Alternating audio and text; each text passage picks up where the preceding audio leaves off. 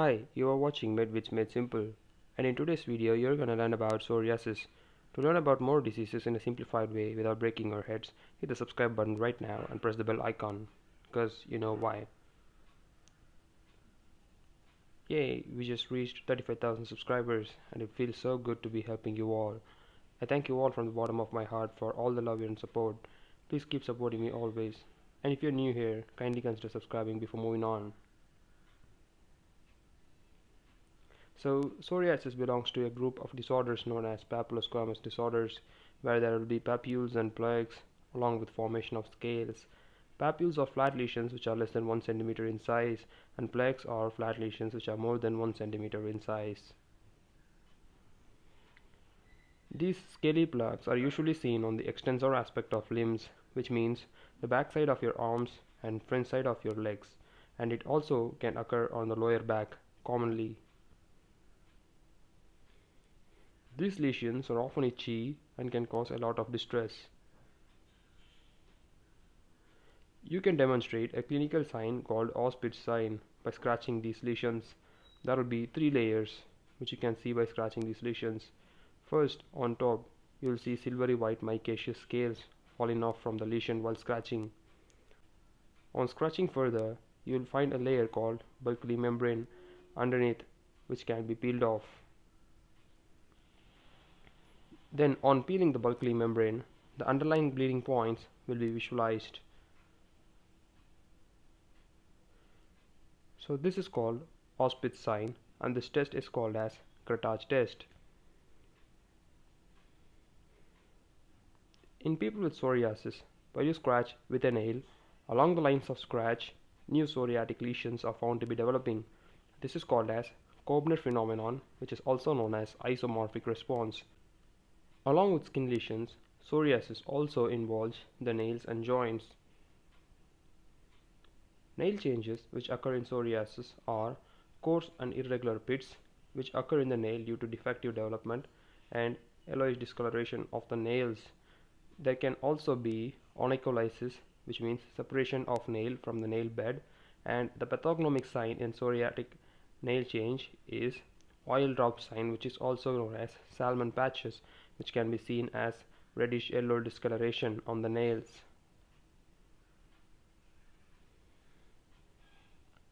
Joint involvement in psoriasis is called as psoriatic arthritis. It commonly presents as asymmetric oligoarthritis, which means lesser joints are involved, commonly involving lesser number of joints, and it is not symmetrical, which means same joints are not involved on both sides of the body.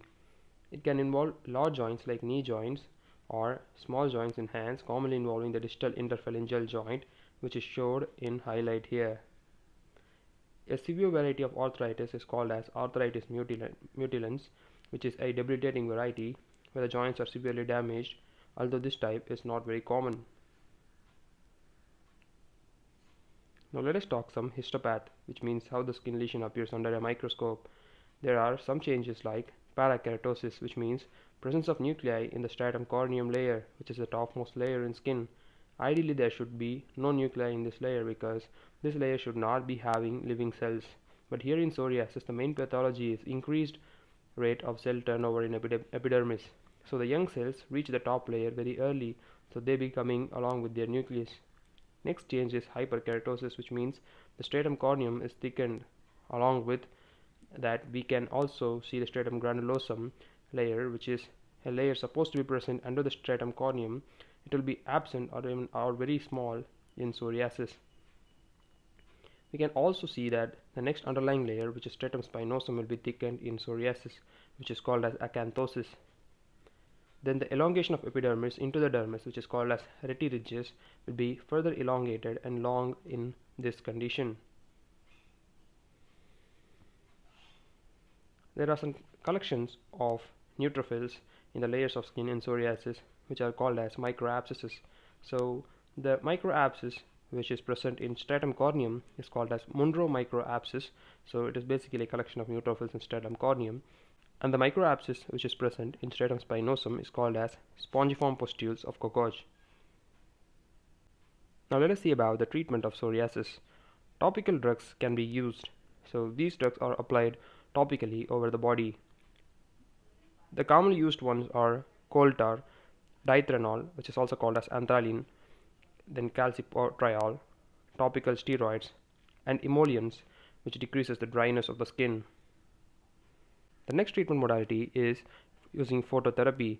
Can use narrowband ultraviolet B rays within the wavelength range of around 311 nanometer, and can also use a technique called PUA, which means using a photosensitizer drug orally called as psoralen and then giving ultraviolet A rays to the patient topically. So this drug is taken orally and this will sensitize the skin for better action of phototherapy. So combining psoralen with ultraviolet A therapy is called as PUA therapy, and it is also very effective. And there are some treatment regimens in psoriasis. One of the popular treatment regimen is called as Gokerman regimen, where there will be topical application of coal tar and combined with that ultraviolet B rays are given. This will produce better results. And a further advanced regimen is called as Ingram regimen, where along with coal tar and ultraviolet B rays, another topical drug is used, which is anthraline. So systemic therapy involves drugs which are taken by injections or by oral route.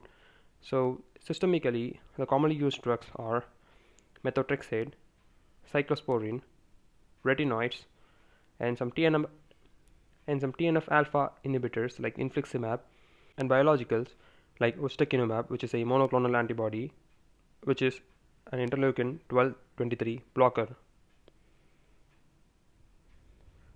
Drugs which aggravate psoriasis. So beta blockers, which are commonly used drugs, for example in cases of hypertension, and it has got various uses, can actually aggravate and worsen psoriasis. And one of the very important thing to remember is systemic corticosteroids therapy can worsen psoriasis. The catch is that initially corticosteroids will act like suppressing the psoriatic lesions, but when corticosteroid therapy is stopped suddenly, there will be sudden worsening and reappearing of severe form of psoriasis. So that is why systemic corticosteroid therapy is usually contraindicated in psoriasis. Then some antimalarials and antibiotics like tetracycline can also worsen psoriasis. Thank you so much for all your support and for watching this video till the end. If you found this helpful and learned something new from this video, hit the like button, share this video to your friends. And I'm so happy to let you know that our second channel, 2-Minute Doc, reached 500 subscribers. Thank you for all your support, and here you can learn about various concepts in just 2 minutes. So check out the channel, the link is in the description. And if you want to invest in Bitcoin, there's a referral link in the description. You can use the link, and if you use that link and buy some Bitcoin and complete your KYC, you will get rupees 200 worth of Bitcoin totally for free. Once again, thank you so much for watching this video till the end and for all your love and support. And we have reached 35,000 subscribers. I'm so eager to reach 50,000 subscribers soon, and you can be a part of that by hitting the subscribe button right now. You can watch more videos by clicking on the videos you see on the screen right here, and you can also check out my 2-Minute Doc channel by clicking on the link right here. Thank you so much for watching. I'll see you guys in my next video. Bye.